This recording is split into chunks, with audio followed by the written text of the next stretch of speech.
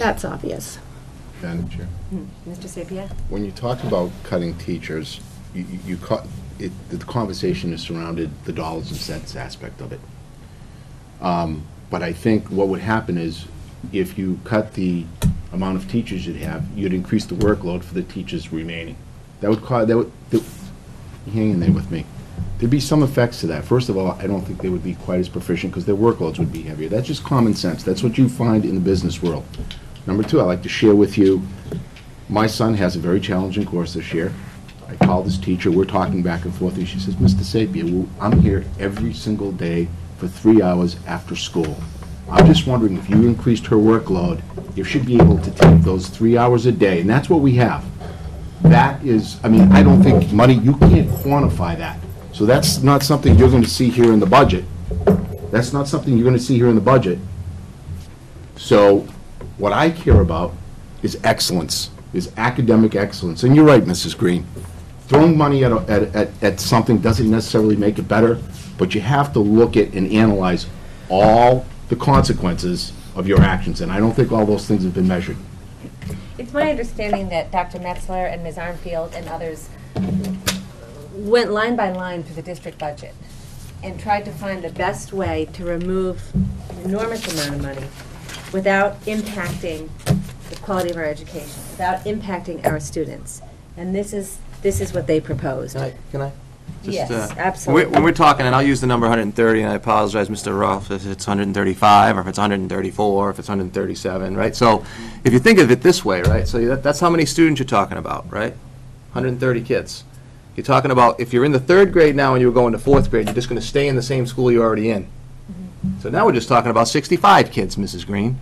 Maybe moving to the middle school, or going back to the school where they spent the beginning of their educational career. Least disruptive to get to this number that they picked for us to get to. We're at it with the least amount of disruption in this district. To call it punitive, you know, that's ridiculous, right? It's the absolute best way to get to that number that they asked us to get to, based on all the criteria and all the work that we've been doing since they came up with this out of the blue on the Tuesday before Thanksgiving and said, oh, by the way, come back at this number, not mentioning it once the entire fall as we went department by department by department. No checkpoints, no anything. We cautioned them last year when they picked this arbitrary number out of the blue and said, we want a flat budget. Mr. Stolken just said, not so fast. There's lots of things we don't have control over. You know, we know some contractual obligations we're going to have. We know some health insurance, retirement. All these things are going to be in here, and we're going to have a major cut. This 1.8 is really more like 4. This is a 3-year-old number by the time we get to use it. 3-year-old number. Same dollar is not worth as much 3 years later, Mrs. Green. Right? So we're doing the best we can with the least amount of disruption. And I think the most responsible, respectful way to make sure that all of our kids get all of their services and that we don't start hacking away at all the great things that are going on in this district. That's the reality, Mrs. Green. Thank you. You're welcome. So I was just going to also say that we have student-teacher ratios dictated by board policy that must be respected. And just to sort of summarize, it's my understanding you spent the better part of a week going through line item by line item, program by program, student-teacher ratio from building to building to figure out where you could cut. So I think it is very ambitious to think that we can sit here right now and sort of pull out of thin air what we might cut. You know, this has been gone over by a fine-tooth comb. It's not that we can't make suggestions, but the work's really, I think I'm hearing the work has been done and done carefully. I have a few people who want to speak, Mr. Collins and then Mr. Blair. Yeah, so I think you meant class size when you spoke to policy. I did. I meant student-teacher ratio within class size. That's what I meant. Thank you. Thank you very much. So Mrs. Green mentioned punitive, but if you look at the sheet that we were given, elementary building direct cost per pupil, and Dr. Metzler spoke to this. When you look at the numbers on that sheet, I don't know how you could call it punitive. It's obvious. If you're looking at trying to squeeze savings out of a school district, cost per pupil per building is a good way to look at it and see what you can do to trim. Mrs. Green mentioned that the first attempt to get to the level budget was a hit to the customers. But I'd counter that the presentation that Mr. Green made to the Budget Committee wanted to cut 76 staff members throughout the district, and I'm not sure who you think that's going to be, but that would also be a hit to the customers, the students.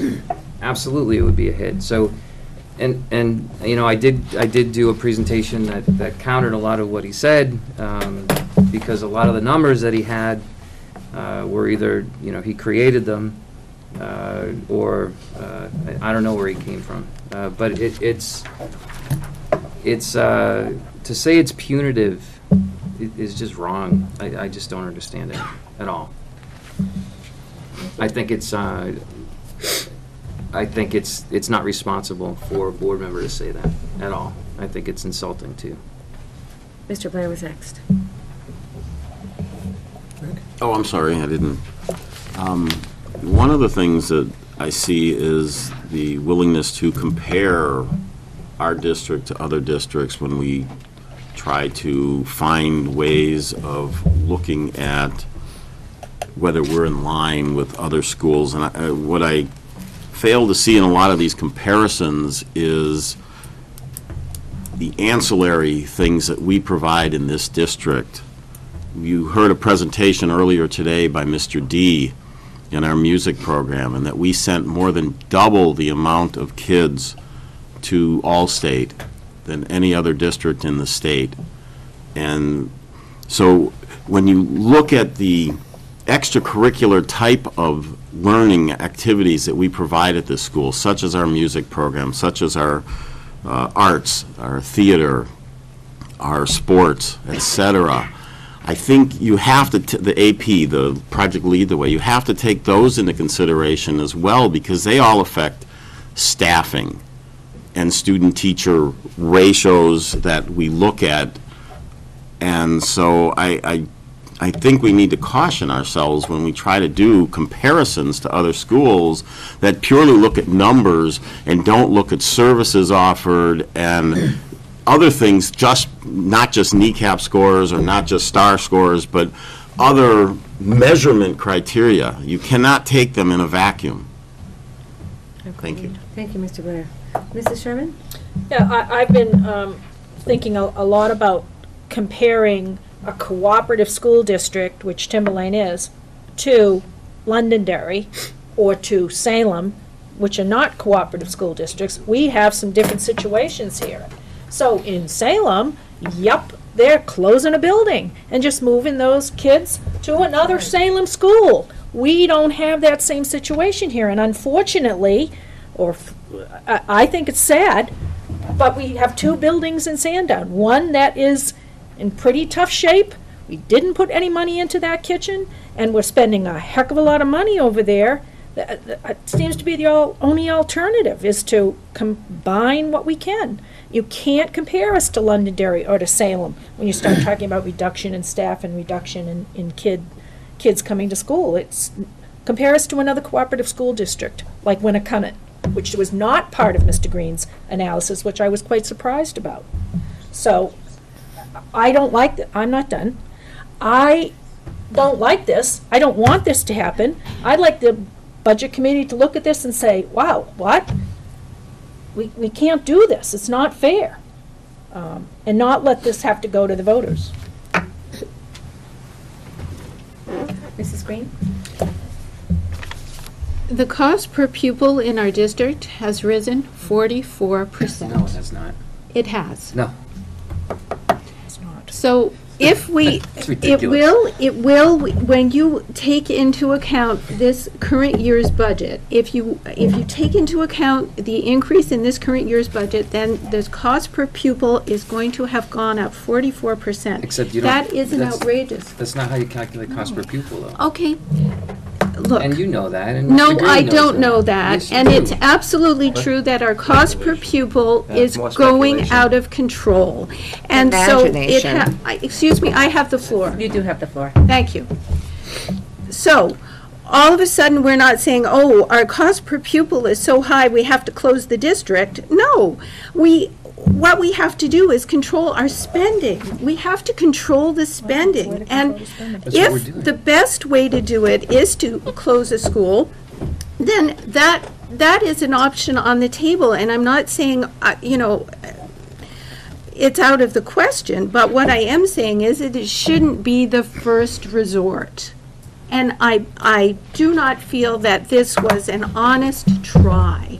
And that's my point. There's plenty of other things. And by the way, it's not just comparing a district. It's if you actually compare the staffing in one school with the same population to the same staffing with a school of the similar student population, you will see that the staffing matrix are way off in Timberlane.